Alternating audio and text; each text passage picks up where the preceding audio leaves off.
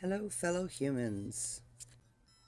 I was just pondering reaching out to an old friend, somebody who I actually, well, we won't get into how I originally met this person, but our lives went in two very completely different directions. They stayed within a church, and I didn't. I went to be secular, to try and blend in with the world no matter how much I knew it was going south very badly. I chose to shrug my shoulders like a lot of our generation say, what can I do about it? I'm just going to try and live my life. Well, that didn't go very well for me. And the thing is I left the church for a lot of good reasons that I still stand by. Mostly that Jesus completely been misrepresented. The fact of the matter is, and Jesus would tell you this himself, systems are means of controlling us en masse, right? But if we just each individually, instead of looking to that system for our guidance, just followed the 2 commandments he told us to follow. The new commandments. Love God and serve God with all your heart. Your life is dedicated to good orderly direction. If that's your intent, is to be a positive force in all of the everything, and you love and worship that everything as opposed to just yourself, which is what we do. We're distracted by the systems that say, oh, we're going to take care of you each individually. If we all just worked for the greater good, and with that as our primary purpose, we'd all be okay, because we'd all be taking care of one another, which is the 2nd commandment. There are 2 new commandments from Jesus. Love God with all your heart. Live for God. And love your neighbor like yourself. Each and every one of us should treat each and every one of us the way we would want to be treated. And if we all just did that, these systems wouldn't control us. They wouldn't need to guide us. We would be doing the things that we need to do for one another to survive without it. I want to free Yeshua, Jesus, from the bondage of Christianity.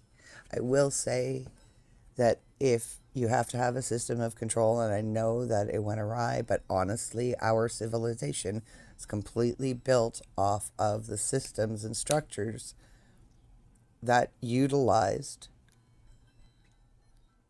the value system that came essentially from those 2 commandments. Now, were they always benevolently applied? No, obviously not. We are where we are. But that's because it became about the religions, and everybody forgot about the word, about the way, about Jesus, about Yeshua, and about what he taught.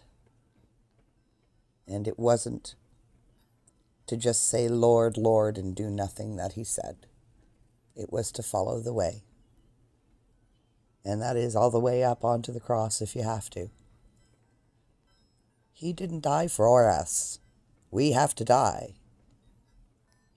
He died so that we could be forgiven for our failings. Because we are imperfect, and that's bottom line. We have to remember we are not perfect beings. We went really wrong with that one. We are connected to perfection. We are part of it, but we are not whole in and of ourselves. In and of ourselves, we are ecosystems. We are not individual beings. We are universes.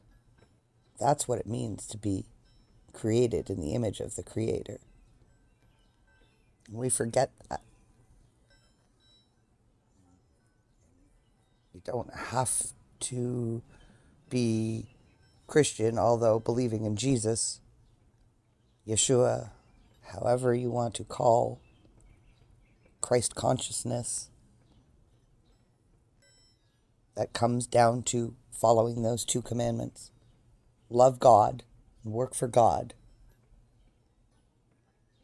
Do your things for God. Good, orderly direction.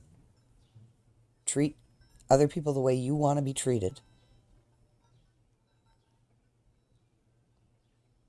If you have to judge, because us humans do that, judge yourself by the same standards, if not higher. Extend the compassions you would expect, or you do expect. Extend them to the other people, rather than just expecting other people to extend them to you. That's all we need to do. That's all we really need to do.